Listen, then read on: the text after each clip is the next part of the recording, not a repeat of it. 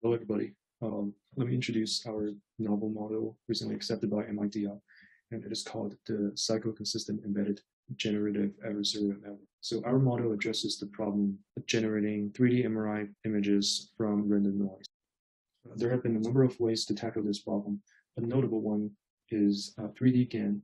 So a GAN model consists of two neural networks, a generator and a discriminator. The discriminator will evaluate the output from the generator and therefore produces a score, and it is rewarded for telling the fake MRIs from the real ones. The generator's loss is often the negative of the discriminator's loss. This training process is often highly unstable, and it has a serious problem called mode collapse, whereby the loss function is stuck in a local minima, and the generator keeps generating similar images of one mode, while the discriminator essentially gives the same score to the generator's output. The first row as our desired training progress, and the second row is one with mode collapse. So an alternative to the GAN is called variation auto-encoding GAN. This model adopts the structure of VAE, having an encoder and a decoder, which is also the generator in our case. This model not only learns the mapping from the prior to the posterior, but it also learns the mapping from the real MRIs to the latent space. And it does that by having the encoder learn two parameters, the mean and the variance of the random prior. The structure is known for solving the mode collapse in GAN because it builds on the principle that having a nice convergence in the latent space will help prevent the generator from entering a mode collapse. That comes with a side effect, unfortunately. The encoder aims to learn only two parameters, the mean and the variance, so the output is essentially Gaussian. This process will lose too much information from the original distribution. So now we can see the comparison of the real images and the VAE GAN's output. So this is a direct result from using KL loss and two-parameter output in the latent space. So the next solution is called 3D output WGAN. It adopts the structure of alpha GAN, and it also uses the Wasserstein gradient penalty. So this model also tries to learn nice conversions in the latent space. So it uses a co-discriminator, which is neural networks consist of mostly linear layers.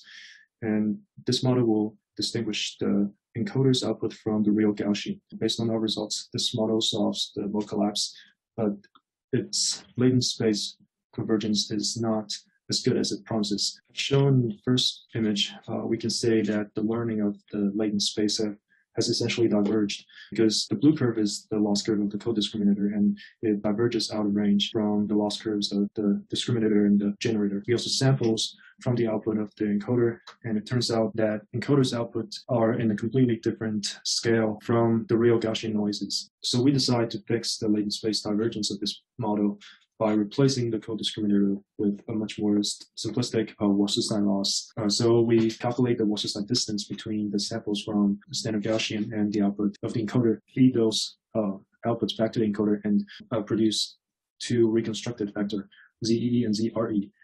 And this is when we derive the psycho-consistent loss from these two vectors to the standard Gaussian vectors. And then we add those two terms to our loss function. We qualitatively evaluate their encoder by using principal component analysis. We sample from the output of their encoder and plot the distribution in two-dimensional form. The most sparse distribution is from the 3D alpha WGAN. That is also the model with the highest divergence. WAE GAN has the distribution surrounding the real Gaussian vectors. Our eventual model and the VAE GAN have the best coverage. Now let's take a look at the PCA analysis of the image space. We can see the light blue dots, which are the outputs from the 3D output WGAN, are spread out similarly to the real image distribution, which means that this model solves mode collapse. And if we take a look at the distribution of our models, CCE-GAN and WAE GAN, and they're also pretty similar to the real image distribution.